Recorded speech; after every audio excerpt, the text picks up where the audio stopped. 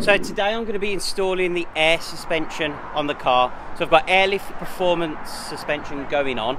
I'm hoping the first half of the install, in terms of getting the struts on, is going to be exactly the same as fitting any other set of coilovers, etc. The big difference is obviously you've got wiring loom and air lines to run. This isn't going to be my normal how-to type video, because I never like to do suspension and brakes and things like that on video, because I think there's something quite serious in terms of, if you get it wrong, it can be quite dangerous.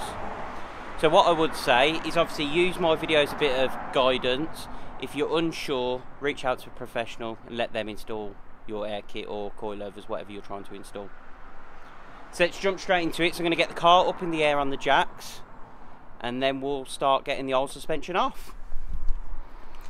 Okay, for those that haven't seen my video on YouTube, check it out. I'll put a link in the description to the quick jacks that I'm about to use. So I've done a full review of them, and for me, I wouldn't want to do jobs like this without having them anymore. It's so much safer and easier to jack the car up than it is trying to do axle stands and everything else and jacks. And I have got the big proper jacks, but it's still, this is so much easier. All I do, get the button and up she goes.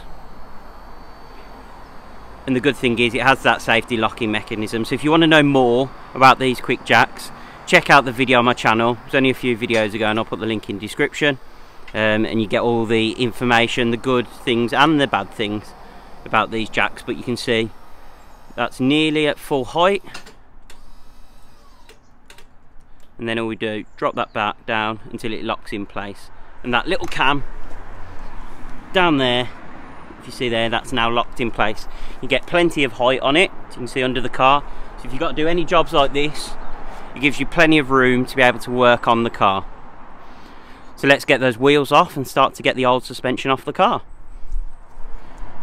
Okay, so one of the first tips I would give, in terms of even before I've got the wheels off the car, is one, if you can afford it, and I know these can be pretty expensive, try and get hold of an impact gun for any jobs like this, because you don't know, especially with how old some cars are, the bolts get really rusty and corroded and on, and this just gives you that bit of helping hand. Obviously, if not, make sure you've got some breaker bars or something on hand, just in case any of the suspension bolts are a little bit tighter than what you would expect. I picked these up, Ryobi, they're probably one of the cheaper ones out there, but you've seen all the jobs that I've done, whether it's on the BRZ, any of the minis. This is the impact gun I use, and it works, and I don't think I've found one bolt yet that I haven't been able to undo with this Ryobi one. So fully recommend these as a cheap DIY. Obviously, if you're a mechanic, you're never going to be buying these sort of tools, you're going to be going for the expensive ones. But honestly, these do the job, and they are really good. Second tip as well is where you've got to take the wheel nuts off, especially when you've got nice aftermarket wheels, or even just your stock wheels, and you don't want to damage the rim.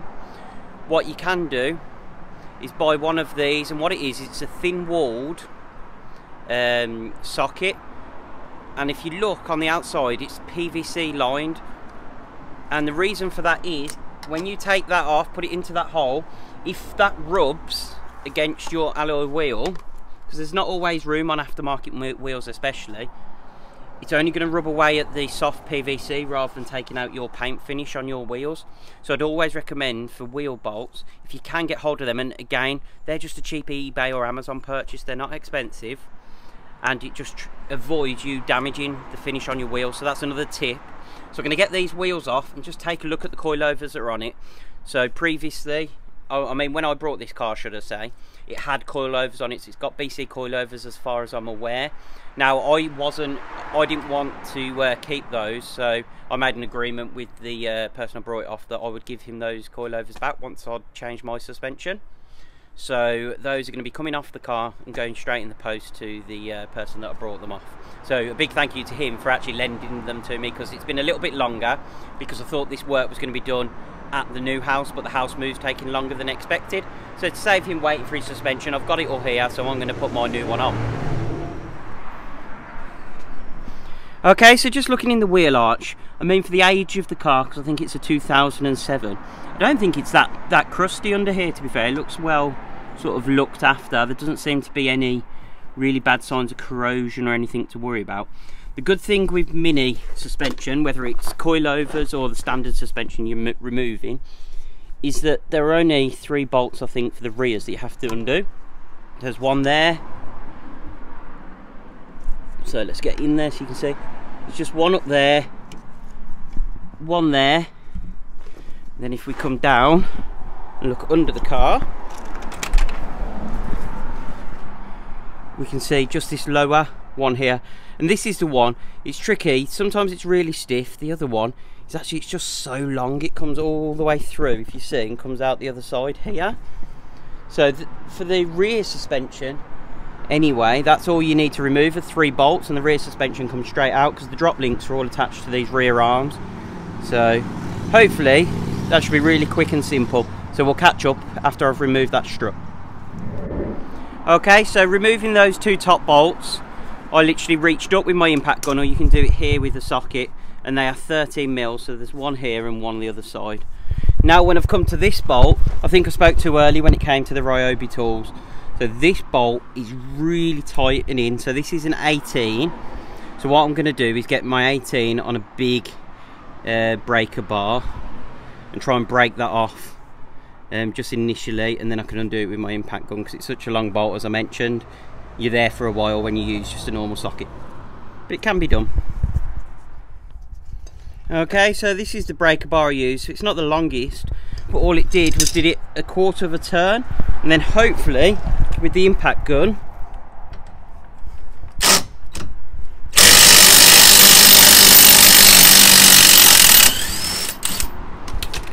you can see that's out, so you can see the length of that bolt. So that's why I use the impact gun. I recommend it, just because when you're doing that or undoing that, you are going to be there for a while, but it's not the hardest of jobs to do. If not, it just makes your life easier.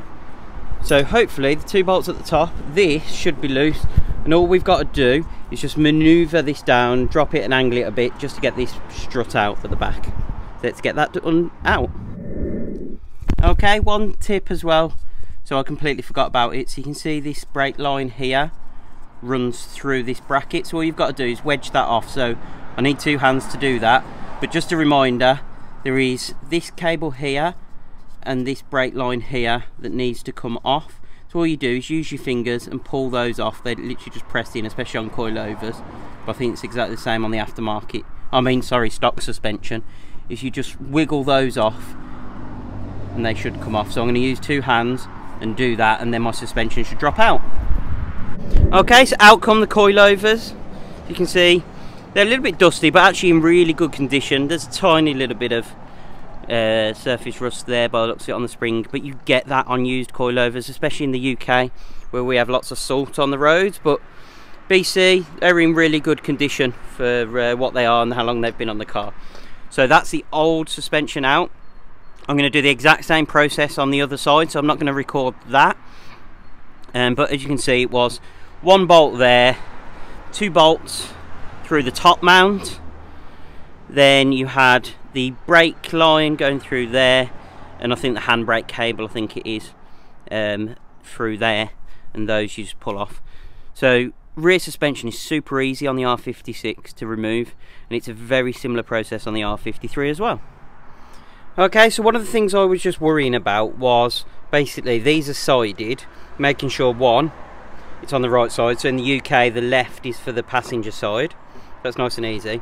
But if you look, that plate that sits underneath the top mount is angled, and what I wanted to make sure is, because these are second hand, is whoever I purchased them off, they didn't sort of twist the top mounts or anything like that, and they're now facing the wrong way. So there's a good guide here. So for any parts that you buy from Airlift Performance, you basically get instructions. So you can put the part number in, and the part number's on every part, and it gives you instructions. And what it's basically saying is, if this is the rear of the car over on the right, then that wider, taller bit needs to be at the front, which is correct. And I just wanted to check that on both of my rear struts, so that's another little tip in terms of installing it. If we go under the car, you'll see I haven't done these up yet, but I've got the 213 mils in. This is all facing the right direction. And then if we come down here, what we'll have to do is, obviously I might need to get a jack or something to lift this up so we can bolt in. And looking at the instructions, this part, so when you look at the bottom of the strut, it sticks out to one side. That should be what sits in here, and then we bolt through this side. So I'm hoping the fact that these have already been on an R56, they're at the right ride height, so I'm not doing any adjustments to that. The one thing I did notice is the brackets are missing off them, so this should be a bracket where I should be able to clip these to. That's missing, so I might need to do something with cable ties or something to try and keep these out of the way and make sure they don't get damaged in terms of the brake lines, but I'll worry about that after. Today is getting the struts on and all in place, and then we'll tackle the air lines and how these will go in here somewhere up into the boot of the car where all the compressor and everything will be.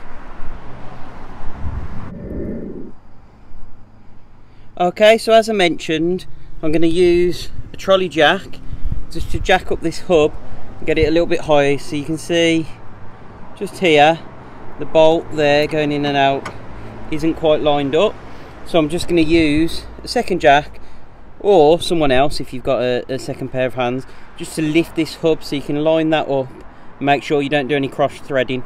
And with every bolt, make sure that you do it up by hand first before you use any power tools or any sockets or anything, so you don't risk cross threading. So I'm just going to jack this up a bit more and get that bolt done up. Okay, so that's both sides now. I've got the rear struts on, so again it's just a reverse of removing them, the two top bolts and the one lower bolt. So I'm going to go now, take the front wheels off and get the front struts out and swapped over, because sometimes that's where you have issues with the drop links, especially if they're the old original ones that are sort of 10 years plus. Now they can get crusted, corroded and stuff like that.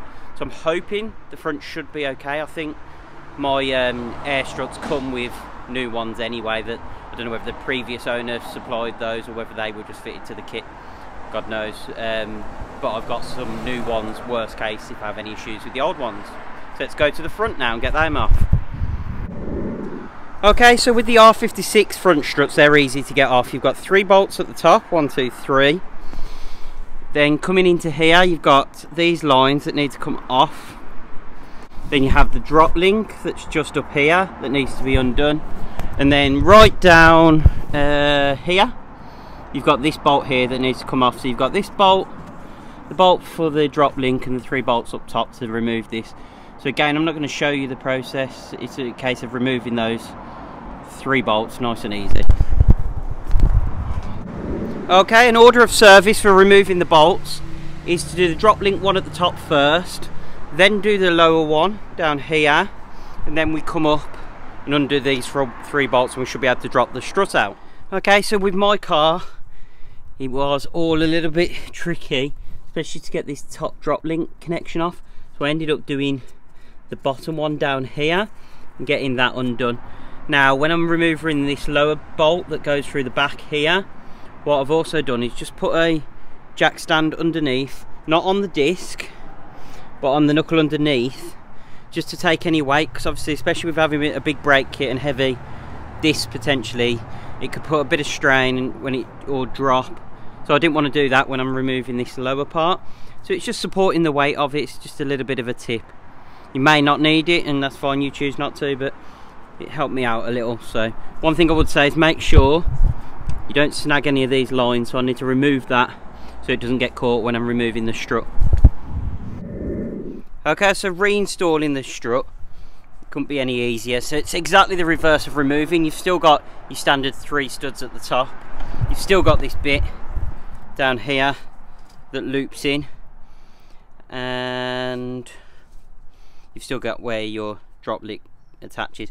So just reverse the steps, put it up through there, just put a couple of bolts in first to hold it in at the top, then worry about sliding everything in. There's lots of videos online about how to fit struts, so I'm not going to go into detail on this. I've seen people put copper grease at the bottom to make it a little bit easier to slide in and out. Do whatever you need to and get that strut in. Good morning everyone, so it's the next day, so I just wanted to let you know where we finished off last night and what's to do today. So if you look, we've got all of the struts are in, front and rear, both sides. So that is all done and dusted, so the car's got suspension to a certain degree. However, what I've not done is the electrics or the air lines yet. So I think this morning I'm going to focus on the air lines and get those ran, because I need to get those obviously front to back, and get them to the compressor and everything else in the air tank and the management system. That's all going to sit in the boot. So what I'll do, let's go and show you inside the boot, because when I tried to fit the wooden floor that came with the tank from the previous R56, I had a little bit of an issue because I've got that cage in. So let's take a look. Okay, so when I tried to put the piece of wood in, the tank literally sat right there in between those two struts and hit those. There was no way I could use that piece of wood that came previously from the car it came out of. I want to try and retain this. I'm not quite sure how it's going to work yet, and to get potentially that foam out and to get the wood in and everything else, I'm going to need to remove probably the front seats because of the cage. If I didn't have the cage, it'd be a lot easier, but obviously I want to keep the cage, so I'm going to work around it. So what I'm going to do is actually just lay the tank here, get it all set up, make sure it's working on the car, and then I can take another day just to make the setup itself look pretty. So you can see here I've got the wiring harness. It looks a bit messy, but I've labelled everything up, so where it's for height sensors, which I'm not fitting, but that's what those are. The compressor wires, we've got an ignition wire, etc. So I've labelled it all up so I know exactly what each of these cables are doing.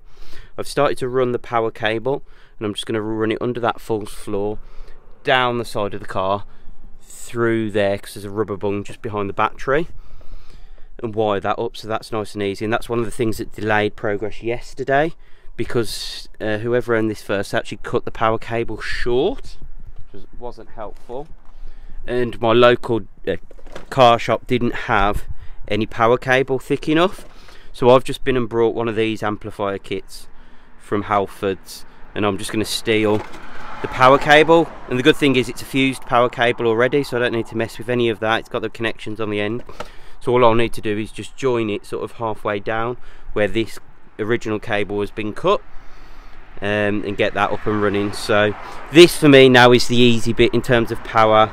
I'm going to try and take an ignition line off the off this over here as well, and then the only other thing I need to find is a ground, where there'll be a bolt somewhere in the boot in one of these or whatever to ground it to, or even where some of the rear seatbelt stuff attached to the car, can you even use that as a ground?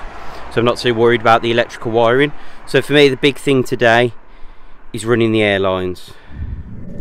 Okay, so while I'm under the car, the one thing I did notice is the R56 has this plastic shielding, like a flat floor underneath. Now I'm assuming that the fuel lines maybe run down this passenger side one. It might be worth dropping a few bolts and taking a look and see if we can follow the fuel lines to the back of the car, because then you can see just there that pipe hanging down. Obviously it's going to be secured, it's not going to be hanging down, but that means that the airlines could technically run here and come all the way up, because there's some bungs just above here you can see when you go in the car or from the side. I may be able to run the airlines underneath the car, but up behind that plastic shrouding, then up into the boot, and then obviously attached to the manifold. If not, the other option is to go straight into the car in the wheel well, and then come through the interior trim. But there's so much going on under the interior trims, I don't want to mess that up too much and make the pipes tight or anything like that. So I might have a look at these now, and what I'll do is once I work out where I'm going to run the airlines, I'll let you know, just so you've got some tips on where you could run yours if you wanted to. Okay, so this is where your boot build becomes completely unique, and every person does it a little bit different. So what I'm going to do is, if you lift this carpet up, you can see we've got a hole there and a hole there. So I've had to enlarge that one, because what I'm going to do with mine is the braided lines for the rear struts actually have enough length that they can come up through here, so I can have that join in the boot and it's serviceable. So I'm going to actually bring those up through. So what I'm going to get is a brand new rubber bung to drill a hole through. I don't have one yet, so I may have to temporarily install it for now just to get it working. But what you can see is, because I've had to drill through, I have brushed some paint on the bare material that I've drilled through. So just make sure you do that to avoid any issues of rust. It's going to need a couple of coats, but I want to make sure that's fine. And you want to make sure you use rubber bungs and drill holes through them. So one, your pipes can't rub on any of this sort of metal surface around the edge, because eventually that could wear away. And also you want your car weather tight, so you can see there it's exposed to the elements, so any water flicking up could come up into the boot. Probably not going to happen, but just to try and avoid that, can do. There are also some rubber bungs in here that you could potentially use if you didn't want to do that, but they're right above the hot exhaust, so I wanted to stick to the side, because when you come underneath,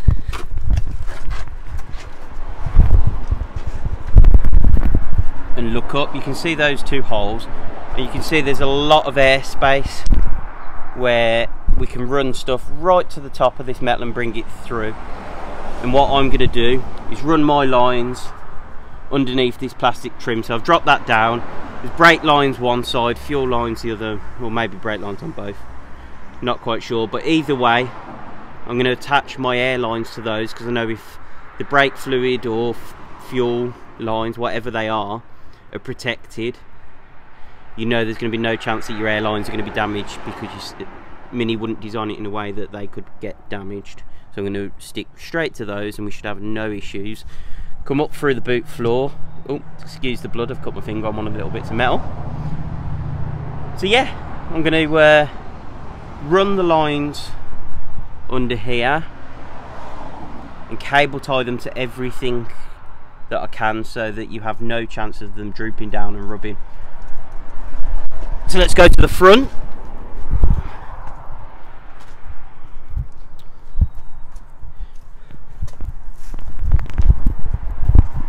And if we look at the front, it's a little bit tricky to see, but I'm going to come down, stick as close to the firewall as possible, making sure you avoid any moving parts.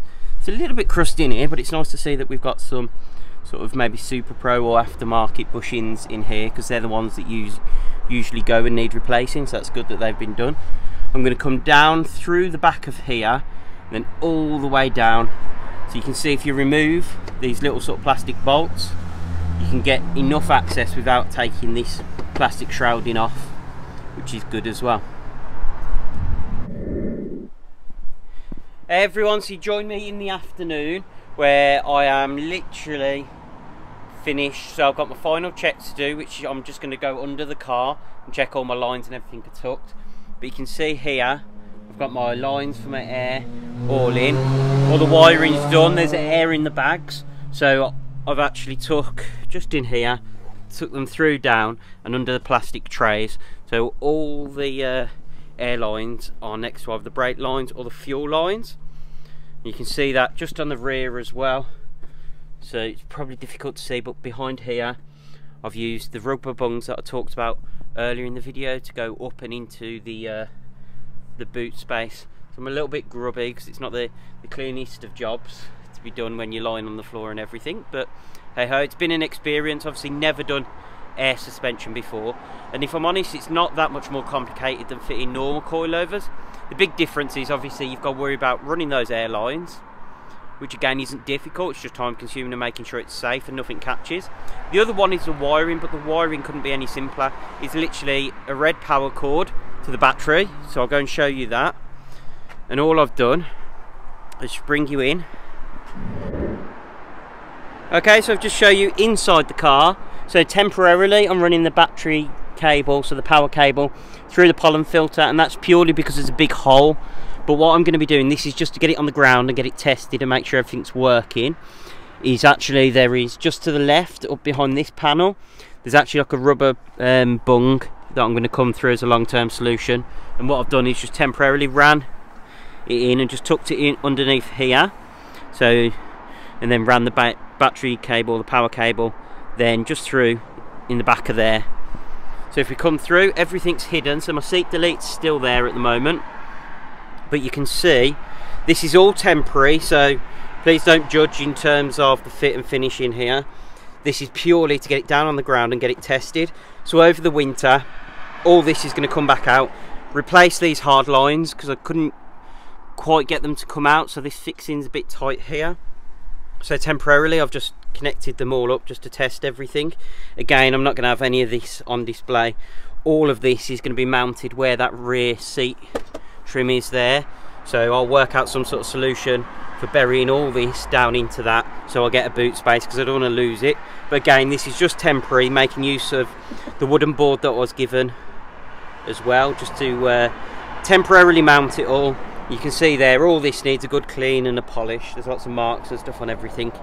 But again, this is all just testing purposes. So I've turned the ignition on, and what I've done is taken this out here temporarily as well. So I'm going to use the lighter as an ignition source, so that's hidden away in there, and that tells this to turn on and off with the car.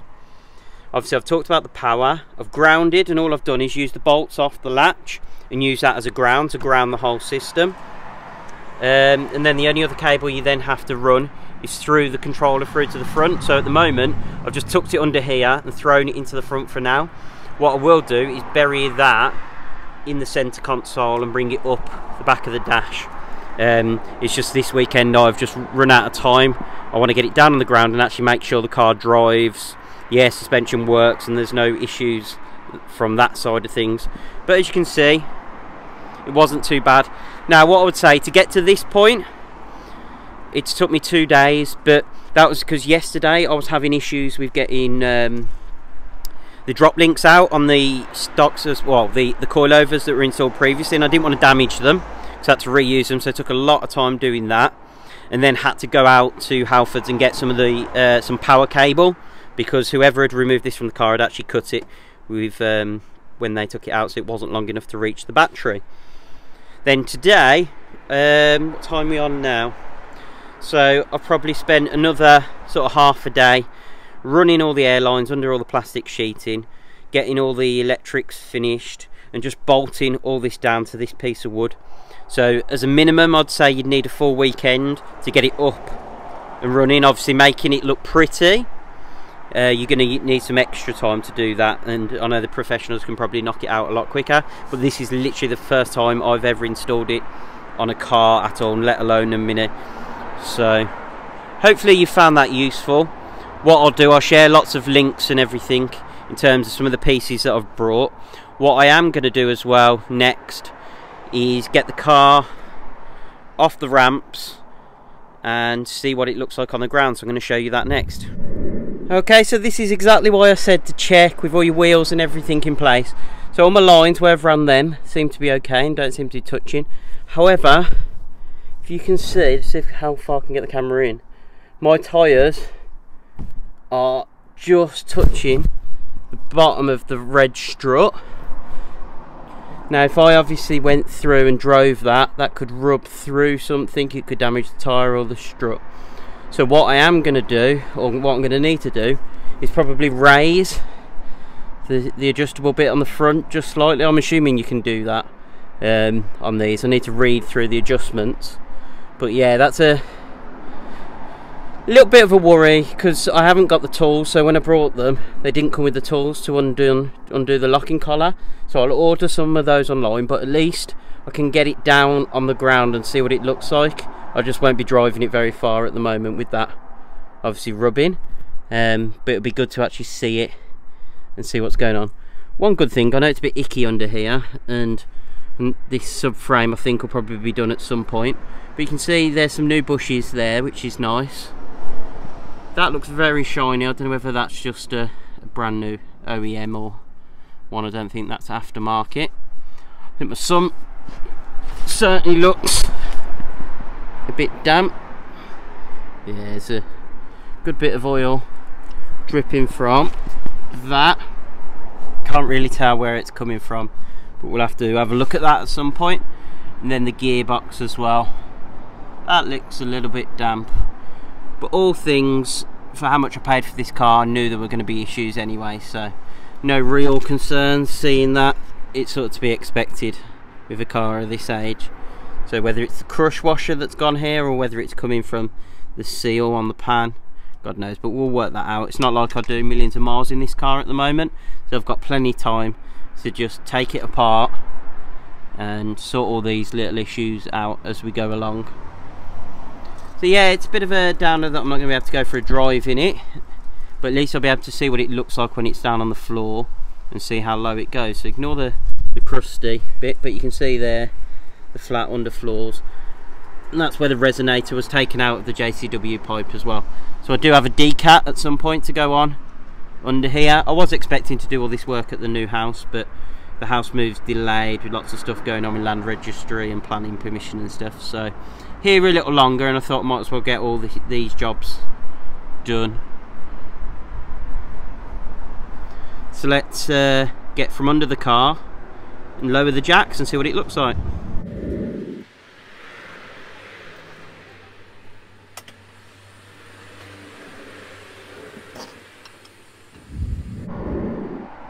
Okay, so as you can see, it's on the ground now. Not quite sure what height setting it's on or anything like that. I think it's on its highest settings, but I could be completely wrong. So what I'm going to do is pull the jacks out now, so there's no issue with lowering it to the ground, and then let's see how low we can get it. Okay, so let's go and play with the controls and see how low we can make it.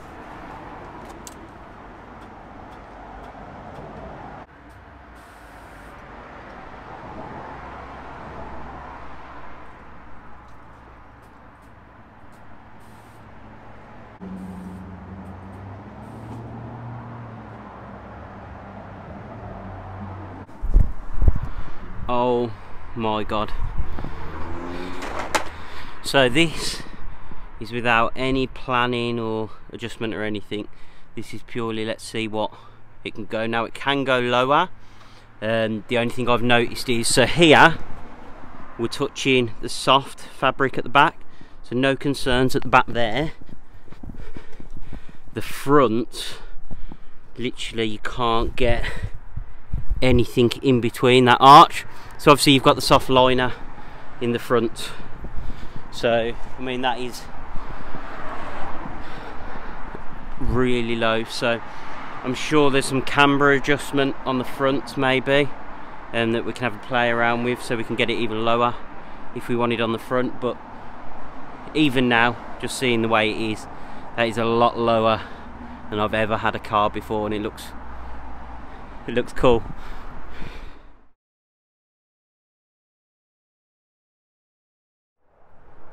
Wow, so what a weekend. I mean, airlift performance, I think I can't complain at the kit. Everything's worked exactly as I expected it to. The instructions online are really good, and you can see for how low I am already, and technically I could go lower if I wanted to, although I wouldn't be moving anything. This would purely be static lows for a show or when you're parked up.